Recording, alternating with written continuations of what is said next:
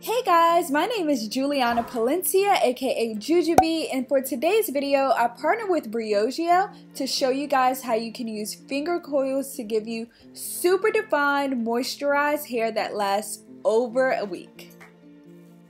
Step number one is to cleanse my hair, and I like to use a cleanser that not only gets rid of all of the excess oil, sweat, and grime from the week, but is also gentle on my hair. So for this, I'm going to be using Briogeo's Curl Charisma Hydrating Shampoo, and I love the fact that it does not contain any harsh sulfates so that I feel comfortable using it not only on my scalp but on the length of my hair as well.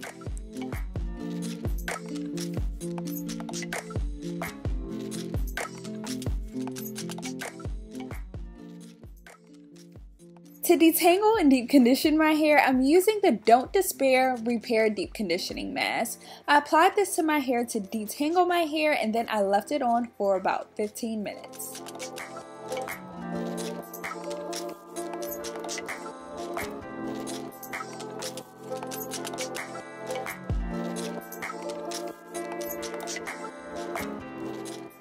So after rinsing my hair with cool water, I used my leave-in defining cream to help re-moisturize my hair, and hydration is number one with any style that I do because hydrated and moisturized hair equals frizz-free and shiny hair. So I'm applying this all over my hair first, and then I'm going to section it off for the finger coils.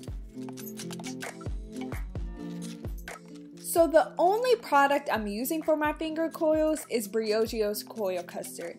My main concern for my hair, like most curly girls, is dryness, frizziness, and breakage.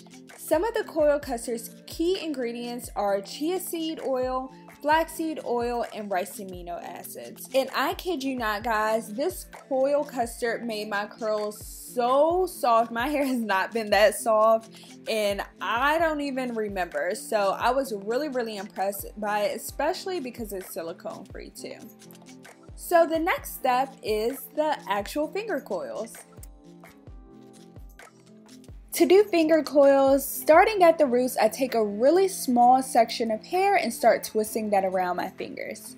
With my left hand, I'm holding my curl to not only keep it smooth and tight, but I'm also reducing the tension and pull at my scalp as well.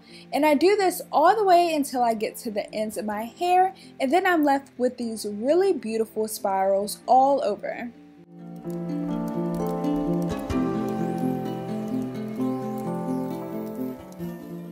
So to show you again, step one is to apply the coil custard. Step two is to brush through my hair to not only get rid of the tangles, but to smooth my hair out, because the smoother I get my hair before I do the finger coils, the less frizzy they'll be. And then next, I twirl my hair starting all the way from the roots to the ends. Finger coiling definitely does take practice and patience. It took me a little bit over an hour to finish my entire head, so I was really excited when I got to the last section, but it's really worth it for me because it takes a little bit longer, but my hair is so defined and it actually lasts much longer than my regular wash and go. So 2 tips that I have for an amazing finger coil is to use smaller sections because this will lead to a less frizzy results. And then the second tip is to use a product that moisturizes your hair and has hold. If you use a product that is way too heavy or is really crunchy, your hair might look way down in the end and also take forever to dry. I realized with the Briogeo Coil Custard, I had both the moisture and definition, and my hair dried really fast, which meant less frizzy and super defined results. After sitting underneath the hooded dryer for 20 minutes, I waited until my hair was 100% dry before I separated my curls.